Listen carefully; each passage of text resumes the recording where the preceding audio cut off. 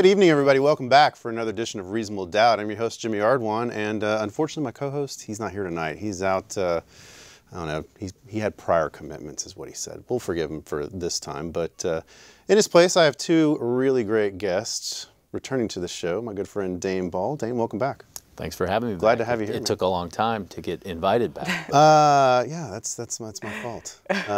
Actually, I think I invited you a couple times and you had conflicts, much like Julio has tonight.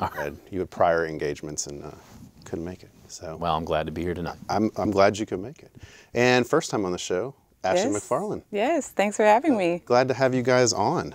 It's gonna be a great show, ladies and gentlemen. We are probably going to spend most of the night talking about the Mueller report. It's the first time that, as it's colloquially known, the Mueller report. I think it's actually got a more official It has another title. name. Yeah, an official title, if you read the pages. But we're going to spend most of the time with that. Of course, Dane is a fellow white-collar criminal defense lawyer like myself, and Ashlee, in addition to her now life as a white-collar criminal defense lawyer with David Gerger, Sammy Khalil, and Matt Hennessy's firm, she is a former DOJ prosecutor. I am. You were here in Southern District on the healthcare fraud task force. That's right. And so I think I want to kind of use that because we've seen a lot of task force around the country. We've seen the healthcare fraud task force. We saw the Enron task force years ago. It's always a task force going around. And, I think they're kind of similar to the special counsel investigations. So I want to get your thoughts on that. Obviously, we're gonna delve deep. It's 488 pages. There's no way we're going to cover it all, but this is the first time we've actually got to talk about it in some detail on this show. And I'm glad I could bring on two experienced federal lawyers to talk about it with me. And really what I don't want to do is I don't want to give the misimpression here. Look, we're not political pundits, okay? We're not going to be opining about what Congress's next steps will be. We might guess, but we're in no way political pundits. We're actual practicing lawyers. And so, we're going to give you a view of what it's like from our point of view, okay? What we see every day and how this differs from not just what Dane and I have been doing for years on the private practice, but what Ashlee saw on the government side prior to getting into private practice in criminal defense. And there's a lot of things that I think a lot of people don't understand, and there's a lot of misconceptions out there. And hopefully we can clear that up tonight. If you want to get in on the conversation, you can hit us up on Twitter at HCCLA_TV, or you can call into the show. 713-807-1794 is the number. We welcome any and all comments, and even if you have political comments and you want to make your voice known, by all means. We may not be able to address them because, again, we're not political pundits. But let's just jump right into it, guys. I mean, to me, this is not how most criminal investigations are handled in our world. At all.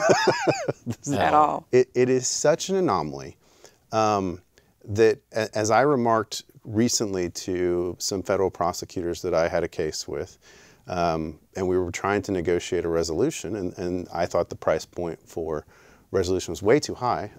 I stopped them and I said, look, guys, I'm just going to be honest with you. The problem that I have in resolving this case with you guys is the public, and what the public is seeing right now, and that includes my client and several other clients, is they see that your price point is way too high compared to what's going on with the special counsel's investigation.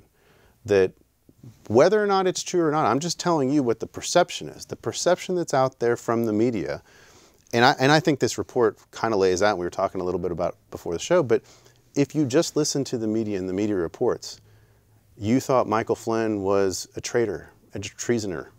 You thought, Papadopoulos was the same thing. You thought all this stuff, and here these guys are committing these horrific crimes against the country, and they're getting away with slaps on the wrist.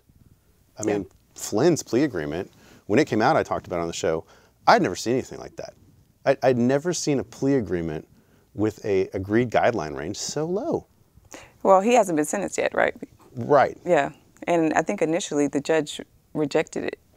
He did have some hesitation about it. Yeah. But I've never seen an agreed guideline range that came out at 0 to 6 months. Yeah, well, there's a lot of things about this case that are unique and not that we don't see every day.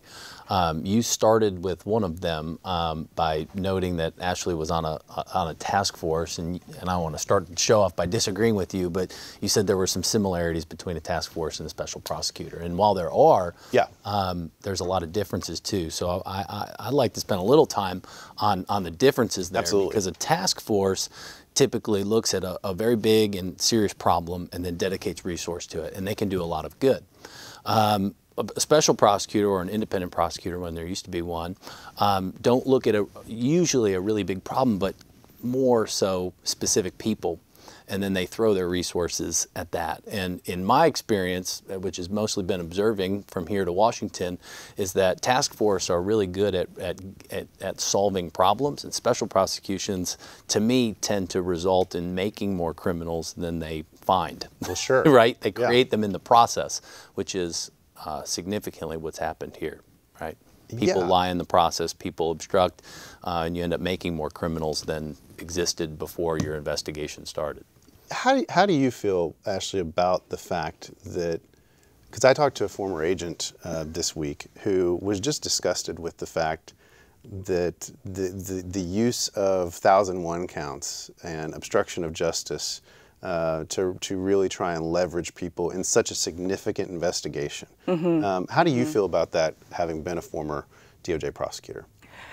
It's interesting that a former agent would say that to you, because when I was a prosecutor, it was often the agents that were trying to get me to charge a 1001 for folks that were, and 1001 for the folks at home is a false statement charge.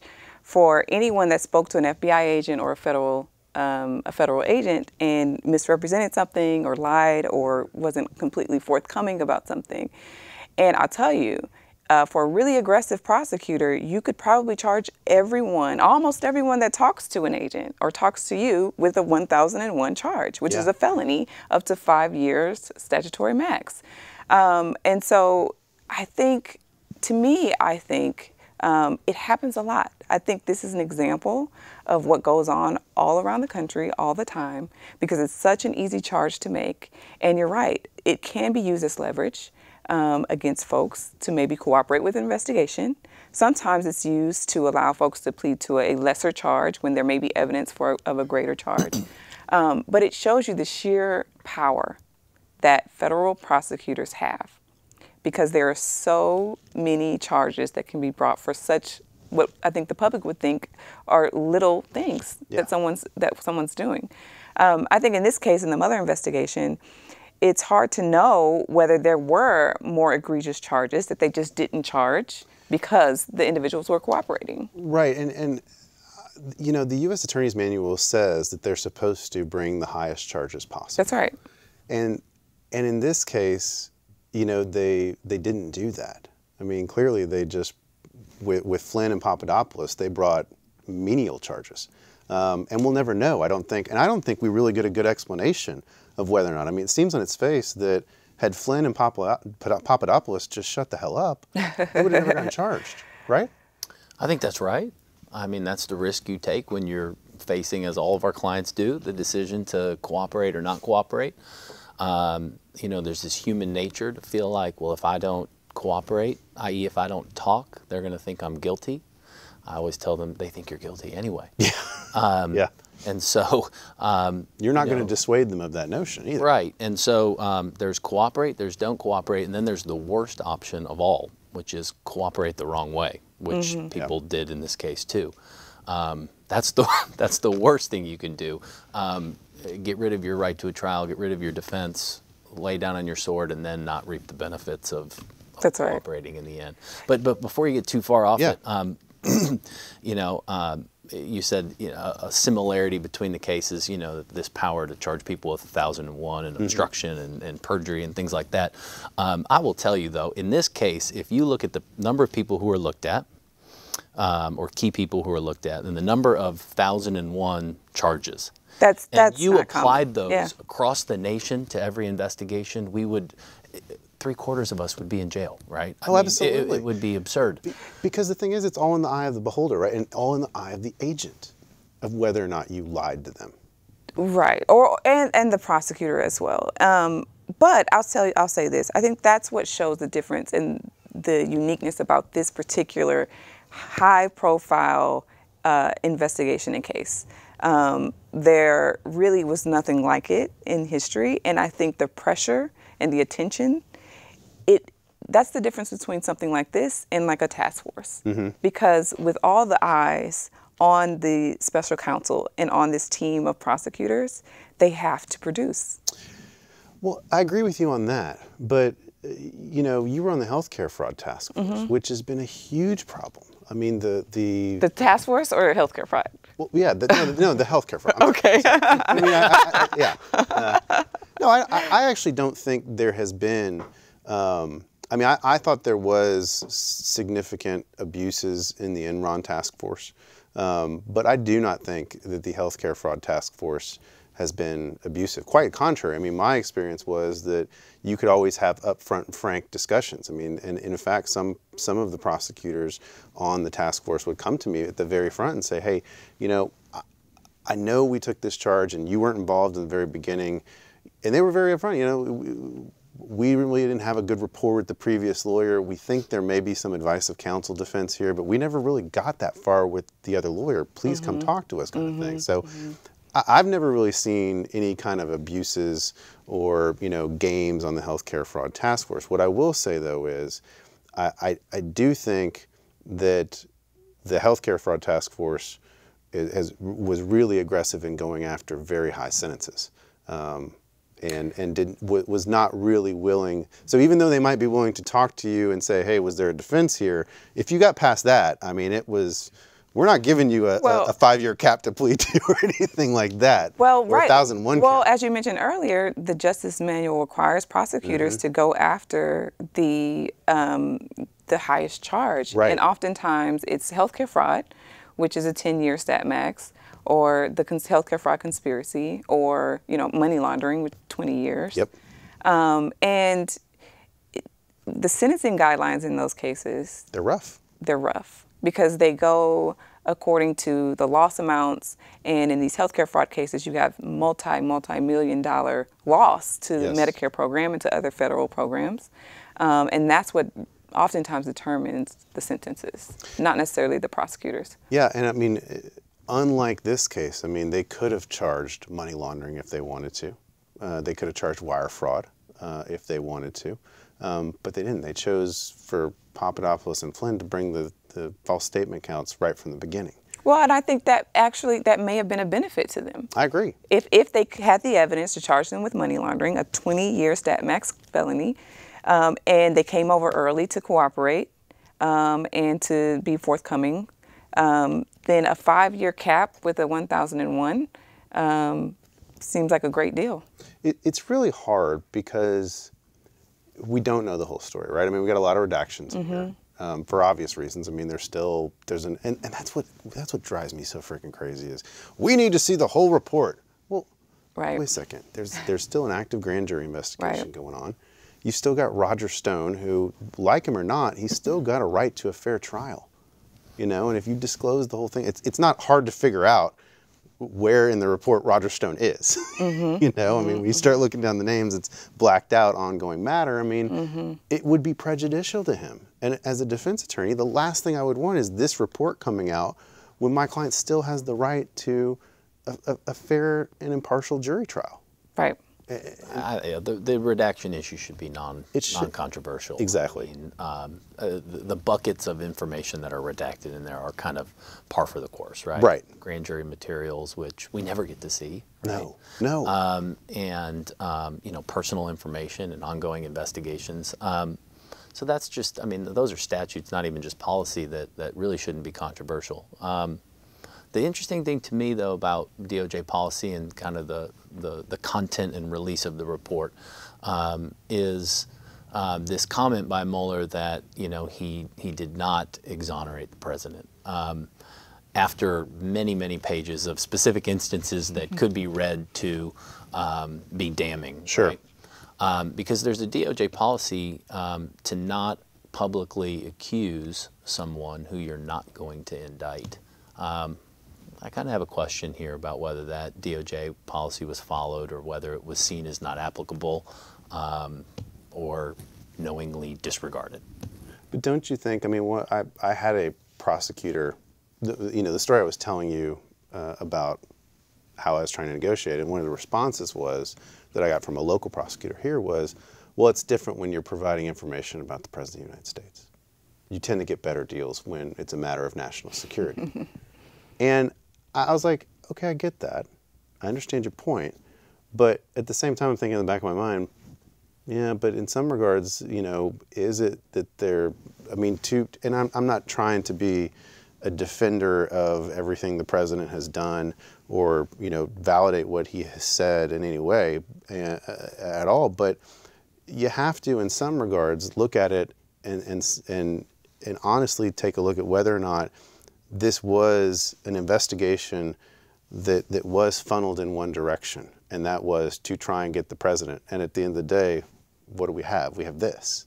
And it's almost as if they hit kind of not a brick wall, but, a wall that they really couldn't get past. I don't think there's any question that the goal of this investigation was to find something on Trump and the Trump campaign. Right. I mean, it was all but set out in the title. Right. I think that's pretty remarkable, right? I don't know that many people and companies and organizations that could undergo a 2-year microscope of 2,800 subpoenas and 500 interviews and $30 million and come up just squeaky clean, which as to Russian, if not collusion, conspiracy, whatever you want to call it, wasn't there. And well, wait a minute. I don't think anybody came out of this squeaky clean. No. And in fact, I think there was clear evidence that Russia interfered in our elections. I mean, that is widely accepted in all the law enforcement communities. Yeah. And also kind of known before the investigation started. That's right. Well, that's what initiated the investigation. So I don't think it was necessarily started to get President Trump, but there was evidence that Russia interfered in our elections to support candidate Trump. And there was a question and some evidence about whether there was some coordination or an agreement between the campaign and the Russians to do that. I think the investigation then turned towards President Trump once there were actions by him to interfere with the special counsel or interfere with their obstructions investigation. Yeah, I mean, they did start to. I mean, you've got, of course, the situation where he's alleged to have told White House counsel to fire the special counsel and then lie about what I told you to do. So yeah, I mean, look, I agree with you. I don't think he comes off squeaky clean at all. And not to mention the fact that they said, I mean, I think there was a clear distinction, right? On the Volume 1 dealing with the conspiracy with Russians, they said they found no evidence of, or they did not find sufficient evidence of a conspiracy. Correct. Right? Second part of the report that dealt with the obstruction, they said, if we had found that there was not sufficient evidence, we would have said that. So, yeah. They didn't say that. Yeah, that's right. And in fact, I've got it pulled up right here. They. And the only reason that they didn't conclude that that the president did not obstruct justice was because they couldn't accuse him of a crime, given that he's a sitting president. This was one of the paragraphs that I had marked. The concerns about the fairness of such a determination would be heightened in the case of a sitting president, and this is, of course, regarding whether or not there was obstruction of justice, and they talk about citing to as what constitutes a federal offense of a sitting president, where a federal prosecutor's accusation of a crime, even in an internal report, could carry consequences that extend beyond the realm of criminal justice. They talk about the difficulty of preserving a sealed indictment, that it would likely get out and harm the presidency and the president's term and the stigma that could come with it. you know, they talked about how the fact that to accuse a president of a crime, essentially, in this manner where they could not bring an indictment and allow him to clear his name through the court systems, through the right to a speedy trial, through the right to confront and compel, you know, confront witnesses and compel witnesses on his behalf. That's where they went in that analysis on this. Well, look, I mean, that's not a foreign concept, right? It's got a name, it's due process, it's in the Constitution. So, I mean, that is, and that's the DOJ policy that I referred to before. I mean, the par for the course is you do not publicly accuse an individual who you're not going to charge with a crime. Yeah. I don't know of an exception letting the special counsel off the hook for that. So in my view, it's kind of a remarkable statement to say, hey, by the way, had we found anything exonerating him, we would have let you know, and we didn't find any. Because to me, your job, right, Robert Mueller's a prosecutor. Prosecutor's job is to bring charges or decline charges. And it really stops there, to me. So once they decided internally, if that's what they determined, that you can't charge the president, why list all of these instances and then say, we haven't exonerated? Here's why I think. And we have to keep this in the context that this is a very special circumstance. Right. And I think they talked about the fact that the public interests weighed in favor of them outlining this. But not only that, this whole report is an outline for Congress. Absolutely. I think they wanted to outline the steps they went through, the evidence that they gathered, because they didn't want to preempt the constitutional process for impeachment. They said, okay, we'll just let you know exactly what we did, how we did it, and what we have, so that Congress can do their job. And because there is no other instance other than a sitting president where this would be relevant, I think they had to go to extraordinary measures that usually, you're right, a prosecutor would never do that, would never say, oh, we would let you know if we can exonerate him, but we can't. But I think because this is involving a sitting president of the United States, it had to be a very unique circumstance. Yeah, and I think the other thing too, we were talking before we went on the show about, you know, whether or not, this concept of whether or not a president could even obstruct justice in this context. You know, I mean, does he have the right to make these statements? You mean about the public statements that he made up Correct. to Cohen and to Yes. Flynn? Right, or even going a step further, the statements that he makes to White House counsel. You know, I mean, he is the chief executive, right? And in his role as the chief executive, correct me if I'm wrong, but he is the head of the Department of Justice. I don't know, what do you think? Well, I think that goes to motive, right? It does. It goes to motive. Yes, I think a president can obstruct justice. Yes, I think that public statements, just because they're public, doesn't mean that they aren't also satisfying the elements of obstruction of justice. It's all about your intent. And if there was a corrupt intent to interfere with an investigation, whether it be, you know, a congressional hearing or a FBI investigation, I think that would be obstruction. There's a reason why there's a separation of the three branches of government here. Yeah. There's a reason why his counsel advised him, do not talk to DOJ about this investigation. So I think so. Yeah, I don't think there's any question that a president can obstruct, right? I mean, I think if President Trump was being investigated for something and there was evidence on his cell phone and he, you know, burned it, you know, that'd be obstruction.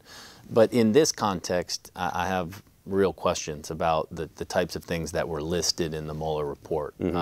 There are a number of problems there. One is a lot of them have to do with his constitutional executive authority, right? At the end of the day, whether you agree with it or disagree with it, you know, people in the executive branch, which includes the Justice Department, which includes even Mueller, they report to him. Yeah. And so, you know, I would worry about the precedent of going after people for doing things that you think their motive was bad, but they actually have the authority, the absolute authority to do. Yeah, and then you have other issues like, you know, he didn't sit down and talk to him, which I think was one of his unquestionably wise things. Yeah. But think about it this way. I mean, you know, your boss has the authority to fire you. But if their motive in firing you is because they don't like you because you're a woman or you're a man or you're whatever. That's their motive. That's behind their action. They had the authority to fire you, but it's illegal to do that for certain bases.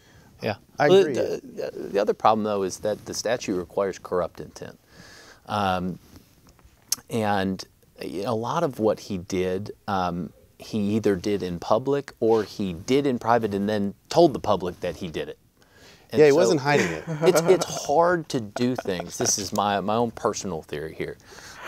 It's hard to act corruptly in a public way, right? And there are actually statutes like the bribery statutes that require corrupt intent that my theory is they cannot be violated unless done secretly, right? Because there's like a bribery statute that on its face would apply to like you tipping a waiter to get better service.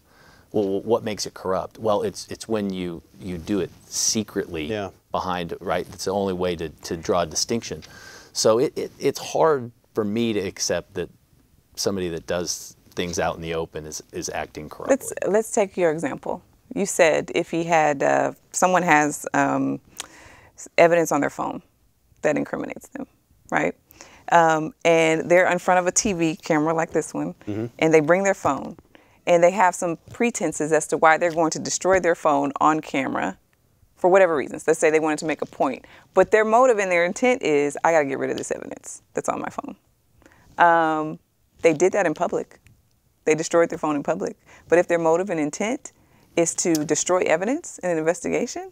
Yeah, I think the difference in your example is that destroying it publicly would still destroy the information on the phone, whereas what he was doing to try to get someone, fire someone so that they wouldn't do something, or wave a carrot in front of somebody, a pardon to get them to act a certain way. Once that becomes public, right, there's no deceit there, there's no trickery about what the person is doing and why they're doing it. So I think it's a little different than the public. I get that, but there's the element of obstruction. There's no element that requires it to be done in secret. It's just all about whether your intent. Yeah, and it's a subjective question. Honestly, I think it's hard. I think it's a really difficult question because of the same points that you're making right now. I think it's really hard to get into the mind of anyone. I think it's a lot easier in your example to sit back if you were 12 people just watching. Okay, if you were 12 people sitting over here on the other side of the studio, and you took your cell phone out and destroyed it, and you were just making statements. I think it'd be a lot easier, if I'm on that jury, to me it's a lot easier to say, well, her actions were clearly an intent to destroy something versus, well, what really was his intent? I mean, he's not hiding it from us. He's being pretty open and notorious about it. It's a much tougher call, I think. It's a factual determination, which is why we have jury trials in this country. Yeah. Well, and it makes it even more complicated because of he's the president. Yeah. He makes public statements all the time. Like, that's his job. But remember, our governor got indicted for essentially making public statements that the Court of Appeals here eventually ruled that he had a First Amendment right to do so. It was political speech, essentially. Right. And I wonder if some of these statements that he's made could potentially fall under that kind of protection. I mean, he is the chief executive after all. Well, I think that's why it says in the Mueller report that even without the Office of Legal Counsel opinion saying that you can't indict a sitting president, there's still going to be issues with the evidence. Yep. These are still difficult questions. There are still defenses. But I think, why go through the analysis that they went through about whether they could keep an indictment sealed or not, or whether these other instances would get out to the public? Why go through that if they did not think they had enough to actually indict? Well, I mean, I think they kind of had to justify their oxygen too, right? Well, I personally think the real answer is because there was a political motive to it, and I think they did want to give it to Congress and let Congress do what it thought it should, and I think what it thought it should do is impeach him. Because really, everything you've said I agree with, but if you're going to make that conclusion, why not just have one paragraph of Volume 2 that says, we've decided that we can't charge a sitting president, and even if we could, there are issues with executive authority and the interplay between that and the obstruction statute. Yeah, and Why then go through everything I after think, that? Well, one, because obviously Congress and impeachment, but two. But that's the special counsel's mission is not to lay a roadmap for an impeachment process for Congress. They have their own investigative authority. But there's the other thing that they mentioned in the report is that they wanted to preserve the evidence, because they believe that a sitting president can be indicted once they're no longer president. And so if they think that there's sufficient evidence to indict, but they just can't, then they wanted to preserve the evidence that they gathered during the investigation, such that whoever down the line will take it up then.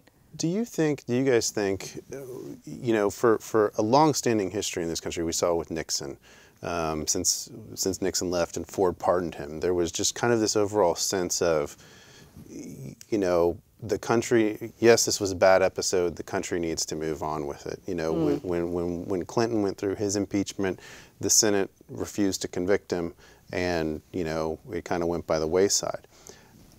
I think since Clinton, we've seen other countries who have not shied away from charging their leaders with criminal acts, whereas the United States has been reticent to do so.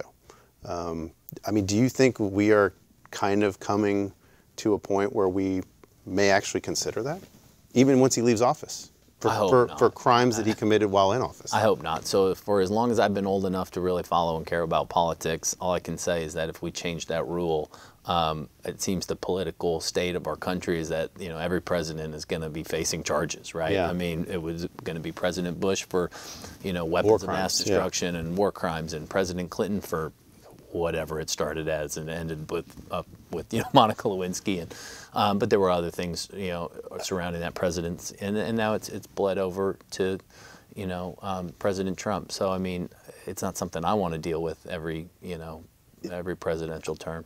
It seems like it'd be a bad precedent, because when you read this, when you read the Mueller report, one of the takeaways I took from it was, well, crap, Obama sure knew this was going on. He didn't do anything about it. Obama knew what was going on? The interference in the election. I mean, theoretically, him knowing about, you know, a national security breach and not doing anything about it, could that, I mean, I'm sure you could find a crime somewhere for, you know, at least misprison of a felony. Again, you know, it goes back to the fact that in the over 300,000 crimes that we have between Title 18, Title 8, Title 21, you know, the CFRs, I mean, we're probably violating at least one of them right now being on this show. Weren't there sanctions, though? There were. But my point is that it sets a dangerous precedent, potentially, because as you alluded to with Bush and the weapons of mass destruction, what does a president know? When does he know it? And what actions does he take? You know, I mean, you could probably charge every CIA agent and every FBI agent with obstruction of justice for failing to turn in a report on something. I just think I agree with you, Dane. It potentially sets a bad precedent, because we've always said that our country is one that just, you know, look, we recognize the bad behavior, but, you know, we as a country just need to kind of set it aside and move on. But I kind of feel that the tide may be changing a little bit on that. Well, we didn't set it aside and move on with Nixon. I mean, he resigned ultimately, but that's because I think everything was falling around him. Now, I'm not comparing Nixon to Trump and the allegations some pretty similarities here. But I think we're a country of laws, and no one is exempt in this country. And I think that's one of the things that makes this country great, is that while we have lots of issues with our legal system, it applies to everyone. And so I do see the issues of we don't want this process to be corrupted in any way by political gain. We certainly don't want that. We don't want every tit for tat being a basis for criminal charges against the president. No one has the appetite for that. But at the same time, there has to be a line drawn where even the president of the United States is accountable to the laws of this country. Now, I really respect, actually, the conclusion that the Mueller team reached here in not finding or saying because they could not indict this president that they're not going to just put it out there just for political folly, and that they respected the due process and the Constitution here. I think that's a testament to our system in this country. But to say in the future that, you know, there would not be conduct that would, I think we would revisit that. Yeah. I can't say that a president should always be above the law, even while they're in office. Yeah, I mean, I agree with you on that. I mean, everybody seems to hate him so much. Is the thing. Not everybody. I mean, no, I agree. He's probably still hovering around 50% at least approval rating at this point. And Lord knows, with as many people as seem to be wanting to jump in the Democratic primary, his poll numbers may go up. Who knows? So are we better off with the Mueller report than we were when we started? I'm not sure. I think in our world, I think it has caused problems because I think you are seeing even more of this notion, well, this divide of rich versus poor justice. And I think this has kind of exacerbated that. You know, you made the statement that nobody is above the law and everybody is subject to it, but there just seems to be this huge groundswell that is really coming up in this country right now that, you know, the disparity between rich and poor in the justice system is that not everybody is treated the same. But that's true. Well, it is and it isn't. I think what's left out is people think that, you know, white collar defendants who have money get these slaps on the wrist, i.e. what Flynn gets. And these are the kind of cases that get all the publicity, right? Like what's going on with the college admissions scandal. I mean, these people are pleading early and, you know, getting 4 to 6 month recommendations or 15 to 21. And I know you can't talk about it because neither can she. Yeah. You know, but true.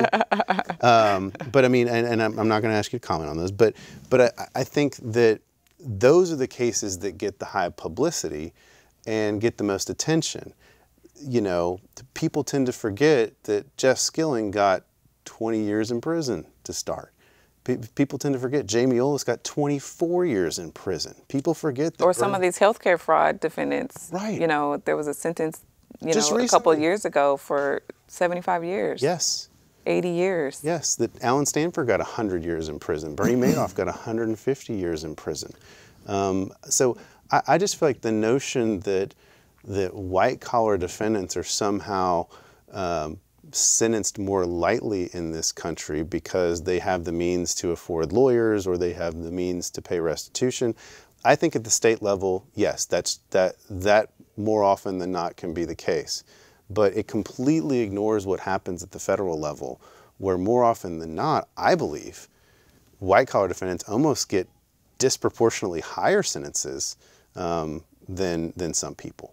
And I'm talking about, and I don't want to get into, I don't think it matters what the race is.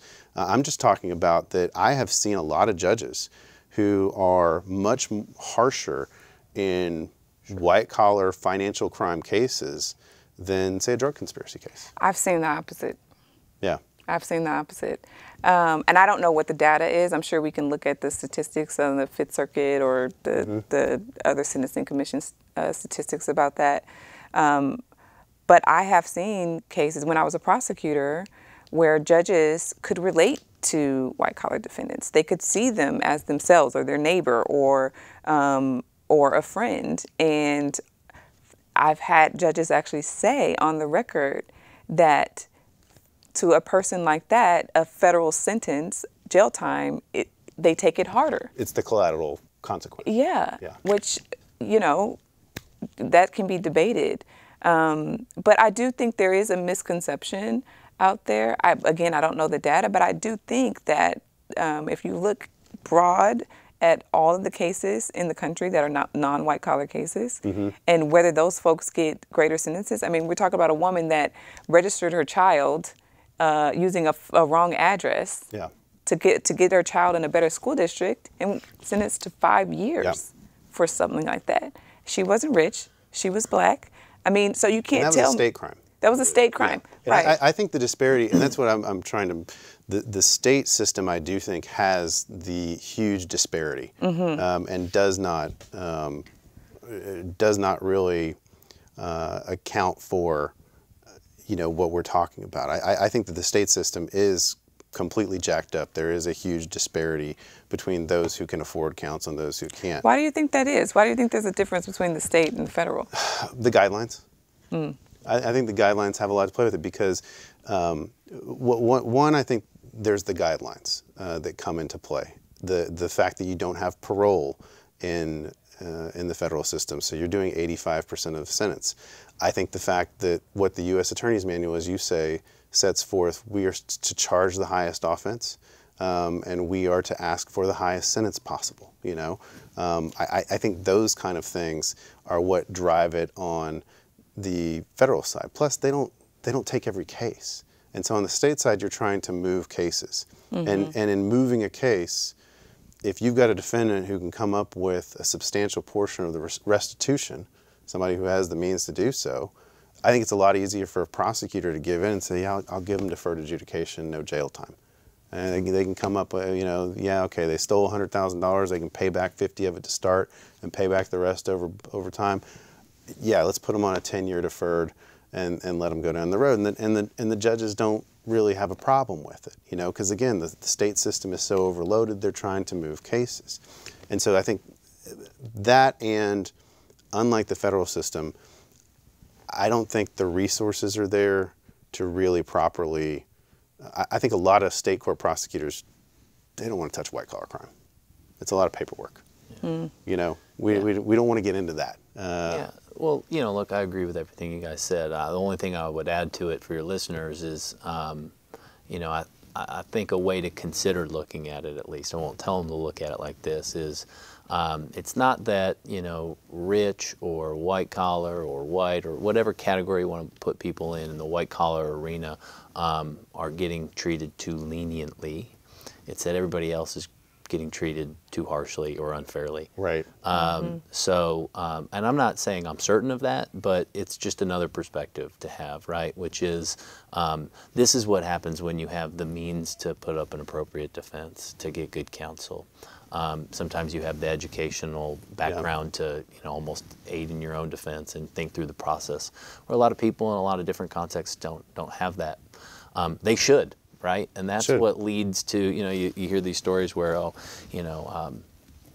Manafort gets 4 years and a kid that stole a pair of sneakers, right, in Louisiana got 15 years. Okay, well, what's wrong there is not Manafort getting 4 years. Yeah, it's the right? kid getting It's the kid getting 15 years, right? So let's not find ways to put Manafort in for, to make sure he dies in prison. Right.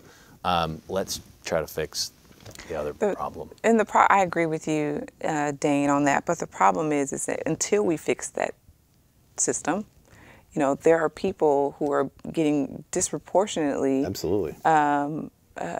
punished and imprisoned. And so, what do you do in the stopgap? Does that kid keep getting 15 years? I know. While everyone else? And I agree. Like I'm a white collar defense attorney. I certainly don't want my clients to get high sentences. Be more harsh, they should be more harshly punished. No, I wouldn't say that. I don't want anyone to be more harshly punished. But there's something needs to happen. We can't just keep saying this as if it's just the way it is, where people are spending their lives in prison unfairly too long. Here's an idea. $30 million for a special prosecution, maybe more public defenders. Well, the interesting thing, so I take appointments on the federal side. I've been on the CJA panel for a long time, and I mean, I got into a debate with somebody the other day about whether or not do you try your hardest on the cases that you're appointed on versus the cases you're retained on. And my point was, I give the same effort whether or not I'm appointed on a case or whether or not I'm retained on a case. The guy that pays me a large sum of money versus the person who I'm getting paid. You don't work hard on either of those. No, I mean, because for me, and I'm not saying every lawyer is like this, but I feel like as the lawyer, you should have enough pride in yourself that if you're going to take that court-appointed case, it's a reflection of you at the end of the day. You have to go up and make the arguments in front of the judge.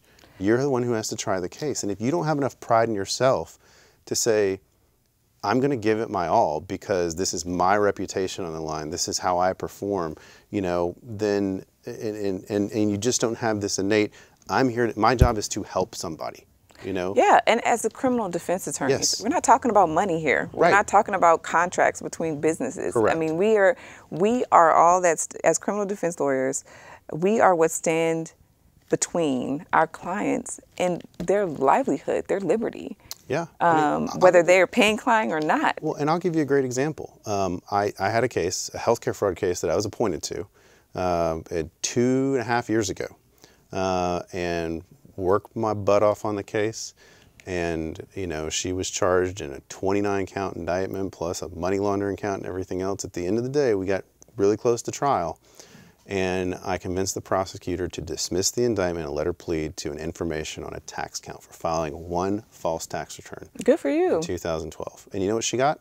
She got probation in federal court. That's a great result. Now, she was a young black female, and she wasn't treated any differently, I don't think, than anybody else. I mean, I gave her the best representation possible. We got an outstanding result, and the judge, you know, didn't sentence her to jail time for it. And I think if you don't have enough pride in yourself to make a fight like that for somebody, don't take the case.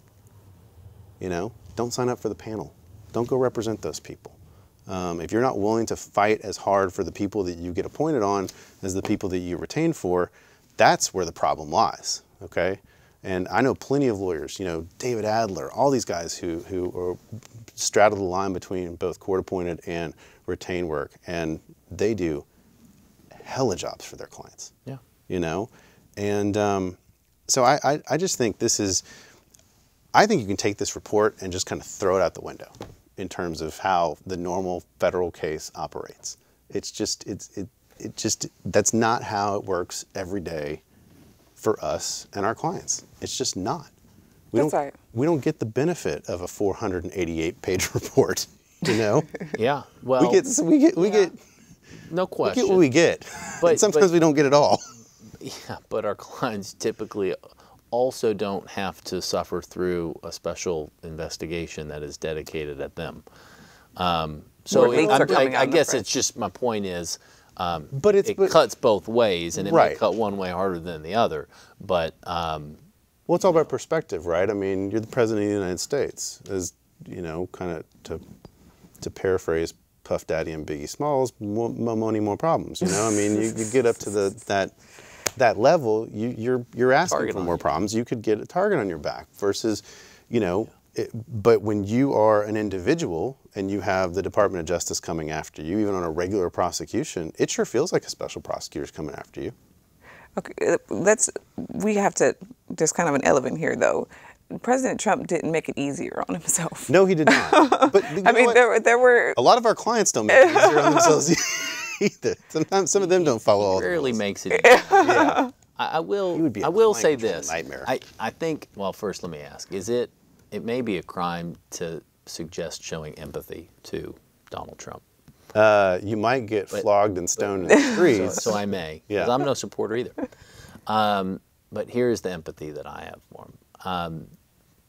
To endure a 3-year or 2-year investigation of that magnitude, when what you've been saying from day one is, I didn't conspire with Russia, I don't think anybody from my campaign did, and basically everybody calls BS, right? The thing I empathize with is, I think most people would have a desire to do everything they thought they could legally do to let that side of the story and to tell their story come out, and to right that ship. So I kind of get that, like some of these things that he did, I, at least from a human nature perspective, can understand him trying to do. I I gotta give you a hard time, Dane, because I like hard times. yes, as a bring it on. normal Joe down the street, yeah, you're gonna call your friend and try to figure out way. He is the president of the United States. That means something. You are no longer just Donald Trump. You represent our entire country. People that voted for you, people that didn't vote for you. You represent 200 plus years of history here. I mean, he has to be held to a higher standard. And all I'm saying is that all of those things are true, and he happened to be being accused of treason. So I'm saying I get the desire to fight back. There were allegations. There was evidence that needed to be followed up on. An investigation did that. They concluded that there was no evidence of conspiracy. They did not conclude that there was no evidence of obstruction. So right. I think, no one forced him to run for president. No one forced any of this on him. This is par for the course here. Sure. And while I have a lot of empathy for a lot of people, He's not one of them. Not in this circumstance. Not in this circumstance, because one, he's still free. He's a free man with the powers of the president. He is not being charged, at least right now. He is still running for re-election. He hasn't given up. He seems to like the job. He wants another round at it. I just think I'm not sorry for Donald Trump. I think that we owe it to the people of this country to figure out what was going on, to investigate it, and to spend the resources. $30 million in the big scheme of things is not a ton of money for this country. No, it's not. I think more, the hard part for me is, he doesn't have, as this report said, he doesn't have the right to a speedy trial. He doesn't have the right to compel and confront witnesses and go through the normal process. So what is he left with? He kind of has to get on Twitter and get on the media and mount his defense that way, right? And the hard part is, to me, what if they do charge him after he gets out? Is he really going to get a fair trial? I mean, what are the odds of that actually happening? I don't think. Right, I don't think that's going to happen. I don't think so. I don't think it should happen. But there's a lot of people who think he should be, that the state of New York should go after him, or that he should be charged after he gets out. I do think that there should be, if he was impeached, or if he loses the election, whichever comes first, if that's the route they decide to go, or whatever, based on this stuff. And I'm not saying they should or they shouldn't. I'm not making any judgment anyway. But I just kind of feel like if we go down that route of impeachment, or let's say he's defeating the election, I just kind of think we should take an almost Nixon forward approach, where it's like just going down the road, We said we weren't going to take a political stance, and I feel like we've gotten pretty political. I know. It just here's the ironic thing about, and the reason why I ask you the question, are we better off with the Mueller report than we were before? So we think there's meddling by the Russians in our election, right? And the purpose of that. We know. There's evidence of that. We know. No, I meant at the time the investigation was started, it was because we thought there was meddling by the Russians in our elections. And their intent in that, we thought, and we've learned, was to create political discord in the country to meddle with those elections. The Mueller report, right? Did it solve that underlying political discord, all right? No. Political chaos? Well, I mean, it's just ironic to me. I'm not saying it's right or wrong. It's political discord, meddling, investigation. There's no crime there with the meddling as far as the Trump campaign is concerned, and now more discord. Well, no, and 15 new felons that didn't exist before the investigation started. But what you're hitting on is that we have learned, they have shown, it has been proven from the evidence, well, not proven, there's been a trial, but Russians did interfere in our elections. I guess I just What are we going to do? That. But what are we going to do about that? Well, a foreign power yeah. interfered in our elections. I mean, what is the president of the United States going to do about that? I think I didn't need a special prosecutor to tell me that. You I didn't. mean, I assumed there was meddling in the election by the Well, Russians. just like we meddle in other people's elections. I think the U.S. meddles in every election. So do we just let that go? Do we just let it go? No, I don't think we should let it go. I think where I don't think we're better off because of this is even if you look at the president, what it says about the president and everything else, how do we get to the point where our national security is so vulnerable? You know? I mean, how have we gotten to the point that people can come in through Facebook, through Twitter, and sow this kind of discord amongst Americans, you know, and use it against us and turn it against us? And well, let's not be... I think we need to be clear here. The Russians didn't sow discord. There's already discord. True. They may have taken advantage of what's already there, and tried to sort of put a spotlight on some things that's already there. We have issues that we're not really dealing with. Yeah, and I think but you know, to be fair, that's what we've done in other countries. You go in and you incite. I'm staying far away from that. You incite riots. You know, you incite the other side to, you know, come out. I mean, so I think, yes. I mean, did they do anything that our country hasn't done? No, of course not. But should we be concerned about it? Yes, absolutely. And the question is, what are we going to do about it? I think. Well, I'll let you finish. Well, no. I mean, I'm not sure that I want to know. I don't either. Why do we want to publicly? That's why I said I assumed the plan? problem, and I assume a solution will come from actions I don't know about, And whether or not there was a Mueller report, Yeah. right? I mean, that's what I meant when I said I don't need a special prosecutor to say there was meddling and it's serious. Yeah. And by the way, most people that care about the Mueller report really didn't care about the Russian meddling, as evidenced by the main focus now being that meddling was found, but Trump campaign wasn't involved. It's all about obstruction now, right? Yeah. So, I mean, that shows really, I think, to most people, it really is political. Yeah. And now that there's no Trump conspiracy with the Russians, the Mueller report's key finding is on obstruction. I mean, that's most of what I'm hearing from people. My big takeaway that people should have, because we only have 30 seconds left, I know you thought this would last an eternity. We are in the last 30 seconds. That I think is, just shut the hell up when the FBI or any kind of law enforcement comes to talk to you. It's really that simple. Yes, people. If there's anything that they can take away from this discussion, if an agent comes to your doorstep, you do not have to talk to them. You do not have to talk to them. She just said it's obstruction. Get a lawyer. Obstruction. No, you have the right to an attorney, and I think a lot of people are intimidated when they show up. You have a right to an attorney. So just say, can I have your card? I'll call you back when I talk to my attorney. When they come to talk to you or execute a search warrant, it's not a subpoena to appear. You're not being put in front of a grand jury. It's not a court order saying, testify now.